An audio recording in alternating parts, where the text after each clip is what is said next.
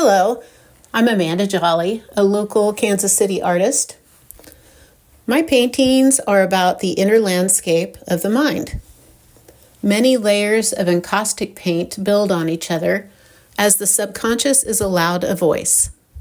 Some of the layers are quite chaotic, some are geometric and orderly, yet they all build to a translatable landscape.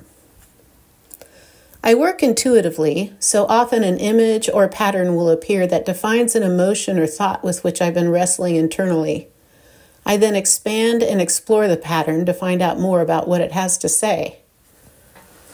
Often the geometric portion of my imagery is influenced by the origami I fold. The crease patterns that are created when folding the origami often reveal themselves in lines in my paintings. The remaining imagery appears intuitively, often influenced by recent experiences. I begin with layers of encaustic medium, which is a blend of beeswax and damar resin from a tree found in the East Indies. The medium is clear, and then I build random geometric shapes on top of that with both encaustic paint and oil paint. Layer upon layer, each has a distinct voice different from the one beneath. In the end, most of these layers are concealed with hints of what lies beneath, a history speaking through the surface layers. The technique is very loose and messy, yet comes together cohesively into a translatable form. I work quickly with little thought to the end product. I also work on several paintings at a time.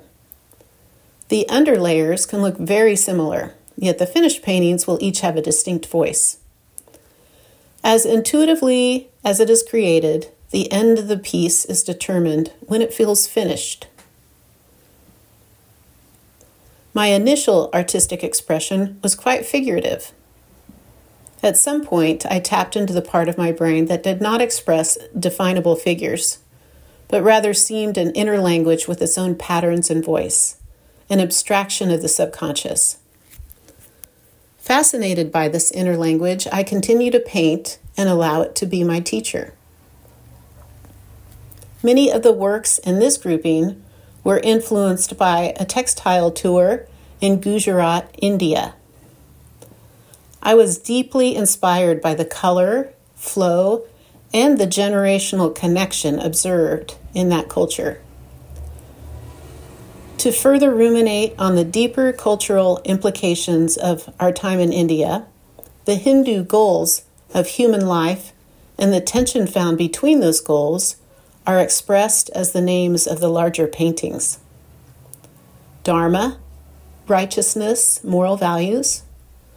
Artha, prosperity, economic values. Kama, pleasure, love, psychological values. Moksha, liberation, spiritual values. And karma, action, work, or deed where the intent influences the future of the individual. The end results are abstractions of a dialogue between this meaning and the observations embedded in my subconscious.